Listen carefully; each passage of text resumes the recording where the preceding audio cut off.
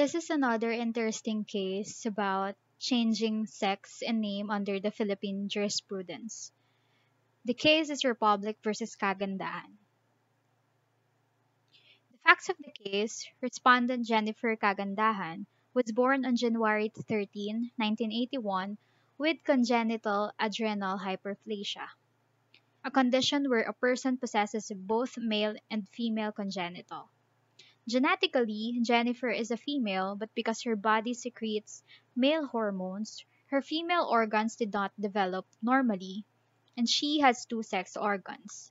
She prayed for the change of her name from Jennifer to Jeff and of her sex from female to male in her birth certificate. RTC granted the respondent's petition on the grounds that her condition was medically proven and his feelings and actions are that of a male. OSG then filed before the Supreme Court to reverse the RTC's decision. Main issue here is whether or not Jennifer is entitled to change her sex and name by reason of her medical condition.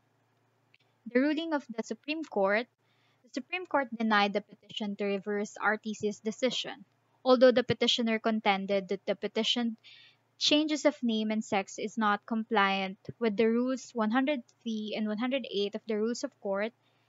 The Supreme Court considered the recognition of intersexuality and its variations should not be subject to outright denial, as he viewed that when a person is naturally intersex, the factor to determine the sex would be what the individual thinks of her sex when she reached the age of majority, since the intersexuality makes the gender classification at birth inconclusive.